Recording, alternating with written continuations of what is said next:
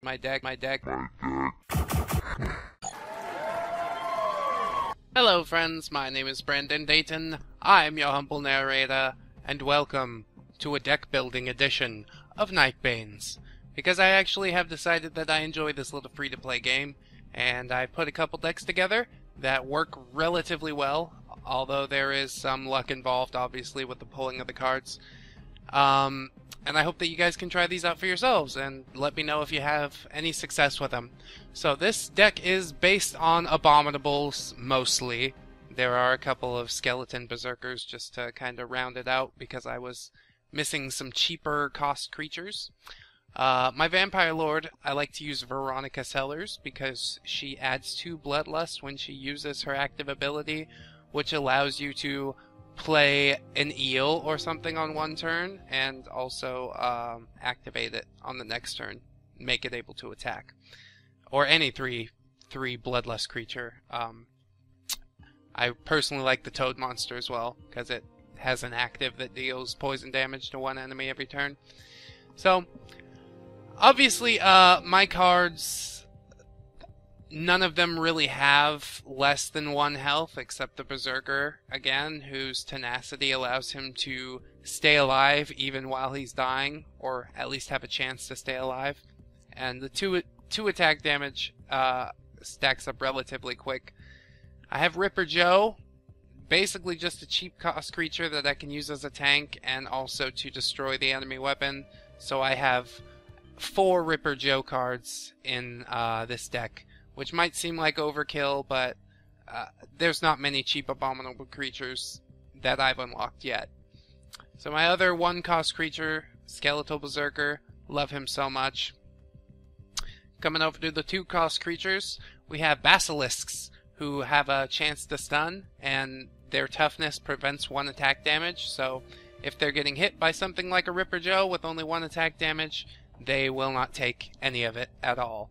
And obviously they can counter with 3 attack and they have 4 health, which is relatively good for such a cheap cost card. Only 2 is pretty impressive. I have a Cockatrice on my team just to kind of mix it up. It also has the stun. It's also flying, which I have a lot of trouble with flying creatures, if you may have seen from my review video. That link is in the description if you haven't seen it. So I need a lot of things to counter flyers, and the Cockatrice is one of those things, as well as kind of being an annoying flying shield like everybody else seems to like to use against me. But I only have 1 at the moment. I'm hoping to get a couple more, and maybe I'll replace Berserkers. Crypt Spider I really like because they have Earthbind. I'm always worried about the flying creatures, and while they don't have a very high attack, their health is 5, which is extremely nice for, again, a 2-cross creature. Monster Tentacles also have Earthbind to counter those flying creatures. In addition to the Earthbind, they also do, Earthbind makes your attacks do an additional 2 damage for both the spiders and the Monster Tentacles. So if you're having trouble with flying opponents, it's really a good idea to just load your deck down with cards that have Earthbind, and you'll be able to squash them flat in no time, because flying opponents are generally pretty frail. Obviously the exceptions being the Ripper Joe and Cockatrice, but they don't have much in the way of attack damage. So I think that's all the 2-cost cards. Yep. So we'll move on to 3-cost cards. I love my Electric Eels. Anytime they are attacked with their great 4 health, which can stand up to quite a few attacks, they will do 1 damage back, which is quite nice. And they also have a discharge. When they are attacking, they'll randomly shoot a bolt off to another enemy and just knock a health off, giving them sort of 3 attack in a way. The Horrific Leeches are so annoying. 7 health and only 2 attack, but every time they attack, they life leech, which adds 2 back to their health. So these guys can stay on the field for a very, very long time and become the biggest nuisance quite easily. I love them. They've won me games single-handedly. Toad Monster, he deals 1 toxic damage to all the enemies, and then when he dies, he deals, or yeah, when he dies, he does 1 toxic damage to all the enemies, and then every time he has an active turn, he will just randomly shoot a bolt of poison off, much like the electric eel. I love those abilities. Creatures with abilities like that, it is quite powerful. So that basically covers the creatures that I have in my deck, and while they do lack attack power, they are extremely bulky, which is why I keep 2 Blessing of the Elder cards around, because you never know when 2 health is going to come in handy. It's actually quite often. And to knock the enemy's health down, I carry the Plague Bolts, 2 of those as well, and it deals usually 2 toxic damage, but if the Poison Curse hits before the Envenom, because it is randomized what targets you get, so if they only have 1 card, obviously the Envenom and Poison Curse is going to hit that 1 card, but if they have 2 cards out, it's kind of 50-50 if it's going to do 2 or 3 damage, which is troubling, but I rather like it. It fits the theme of the deck, at least. I have an Undead Warhorse who summons 2 Brittle Skeletons upon leaving play, and also has an Enrage, which has a chance to increase Undead attack by 1, which is why I keep the Skeletal Berserkers around.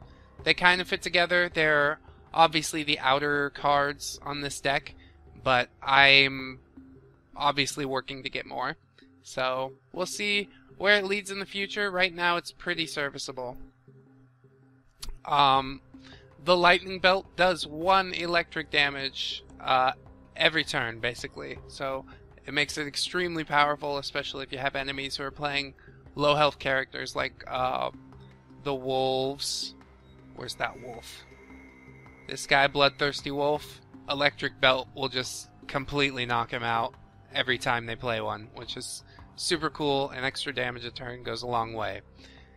I like the Bronze Rings because they also increase attack power or rage by 1. And they do stack, so if you throw 2 of them out onto the playing field, they could both buff 1 creature, giving it +2 attack, or they could go their own separate ways and give 2 creatures +1 attack. And then the linchpin of the entire deck is the Amulet of Untainted Blood. Oh, it is a gorgeous, gorgeous thing. I've actually used my Blood Pearls to upgrade it to level 2. So initially it just increased the attack power of 1 of my abominable creatures by 2. And now it actually adds a Bloodlust to 1 of the inactive abominable creatures. So I have a lot of abominable creatures. Some of them are pretty high cost, and with the Amulet of Untainted Blood, the 2 cost cards can get out relatively easily. So this card is meant largely for blitzing your opponent into the ground. It did work with the Ostraconis that I was having trouble with in the review, and we'll see if I can show off some of its power in the quest. Alright, Tasha, let's see what you got. I'm going to play my Basilisk first. It's pretty cheap, and that thing has a lot of health, but we're going to be able to beat it down relatively quickly. I'll play the Lightning Belt as well, just to get some extra damage. And there's that Bloodthirsty Wolf I was just talking about in the breakdown. So I think a Monster Tentacle will do just fine. We've got a few of those. Yeah, and the belt missed the wolf because there's multiple creatures on the playing field now, which is unfortunate, but I'm gonna try and get this Amulet of Tainted Blood out there and see if it can make something happen for me. Alright, so that wolf is causing some trouble. He's got another living tree out, and I don't really have the attack power to counter it right now in my deck. Ooh, Amulet of Untainted Blood buffed that guy to 5, which is extremely good. I'm gonna go ahead and get the Toad monster out there. Hopefully, yeah, I'm gonna use my hero power next turn in order to get the Toad monster up instantly. Shazam! And actually it was a waste, because it gives back 2 Bloodlust, and I already had 2 on it. because the Amulet of Untainted Blood had given away one prior. Here's the bronze ring. I'd really like some healers, but it doesn't look like that's gonna happen. Oh, we're shutting it down relatively quick anyways. Electric eel, begin. There's the electric belt. Boom, boom, boom. Fantastic. Put a Ripper Joe out there just for lulz. But it's over. So yeah, abominable deck. I hope you guys will stick around, and if you did enjoy, I hope you will like, comment, and or subscribe. I will probably be doing a couple more Nightbanes decks just because they're that fun. I hope you guys will join me for the next one. Until then, friends. Bye-bye! 1, 2, 3, 4. Goodbye, goodbye, see you again. Goodbye, goodbye, see you, my friend.